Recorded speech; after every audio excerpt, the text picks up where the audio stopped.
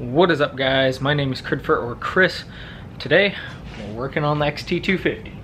So pretty much one of the things that we need to do is upgrade this headlight. Now, I've seen a ton of people upgrade this the wrong way. This is a reflector style headlight. Do not put an LED or HID in this. Even if you see something from like Cyclops LED, don't put their shit in there. I hate companies that market that as a drop-in replacement. It's not. It's gonna blind other people, and it does not provide a proper cutoff for this headlight. A halogen only, or you have to do a projector retrofit. If you don't do a projector retrofit, stick with halogen. So, because I'm not doing a projector retrofit, at least at this time, we're going with these Hella H4 replacements. This is a proper drop-in right here. This, I believe, is 50 watts, which I believe that's 50 watts as well. Actually, you know what? Yeah, this is 55. I'm pretty sure this is 55 as well. Pretty much, I am choosing amber because A, it's legal where I live, and B, where I live, there's a lot of fog, there's a lot of dust and dirt that gets kicked up on some of the dirt roads that I ride on. So this is gonna cut through that a lot better than the kind of old school, probably 3800K halogen here. And this is gonna be much more piss yellow, and I love that look. Plus, it looks good. It's gonna cut through in the environment that I live in. Ooh, there we go. All right, so this is super easy to get off. Like I said, just take these off. They're little hex nuts, or hex keys. Oh, it will not focus. That's annoying. I believe this is a T30 hex. I actually just had to grab from my random bin of hex keys. And then all you have to do is there's just one here, one on the other side, and then there's some clips here, which you can see. You just pull those out and pop on out. It's super easy, super quick, and then all you have to do is take these out. I don't know if these are the same size. It doesn't look like it. Nope. We need something smaller. So that's probably like a T20 or something, but I'll tell you when I get to it. Alrighty, I rearranged some stuff so I could put my shop lights on here because the lighting in the garage is awful. Pretty much you just take these little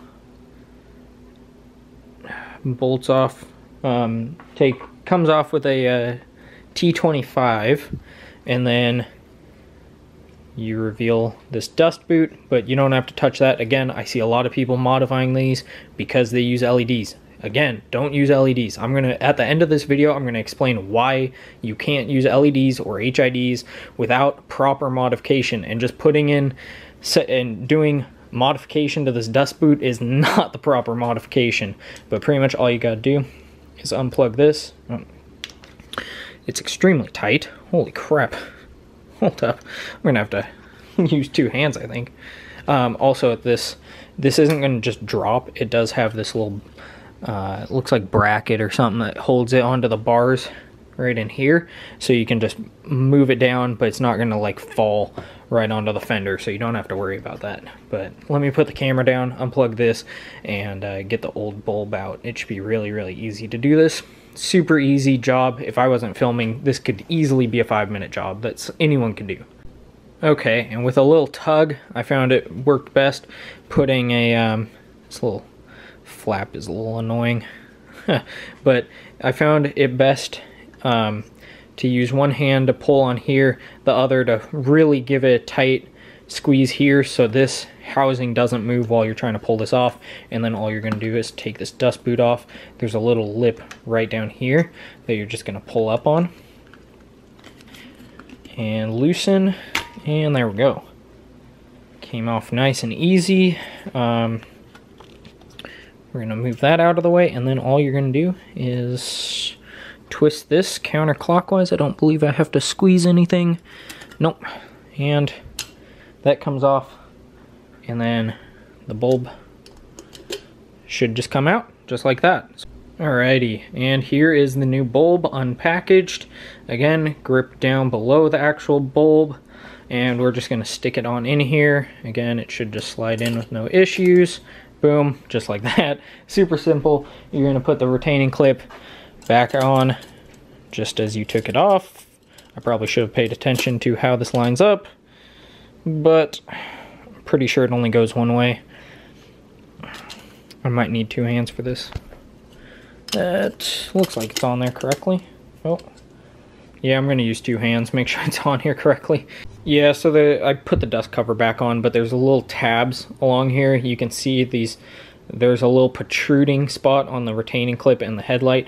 You just push those down and twist it clockwise and it fits right back on, and then you just squeeze this back on, it goes back on, it's nice and tight, putting some pretty good pressure on there, and then you literally just plug it back in. I probably should have plugged it back in just to make sure it actually works prior to actually doing that, but let's put that up a little bit. There we go. And yep, it works. There. Camera does not look that yellow, but boom, high beam works. I'll show you a proper video of it, of a comparison between this and the old one when we put this all back together. But yeah, so I'm going to put this all back together off camera, and then I'll show you a comparison, and then I'll explain why LED won't work in more detail.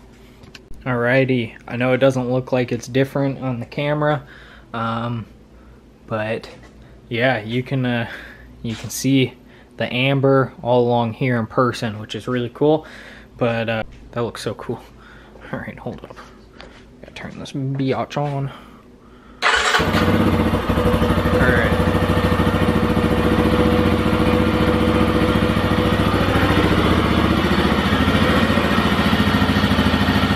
Moment of truth. Oh yeah, that's a big difference.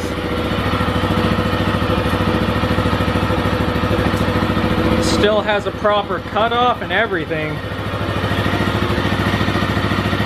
It definitely is brighter. It doesn't look yellow in the camera at all.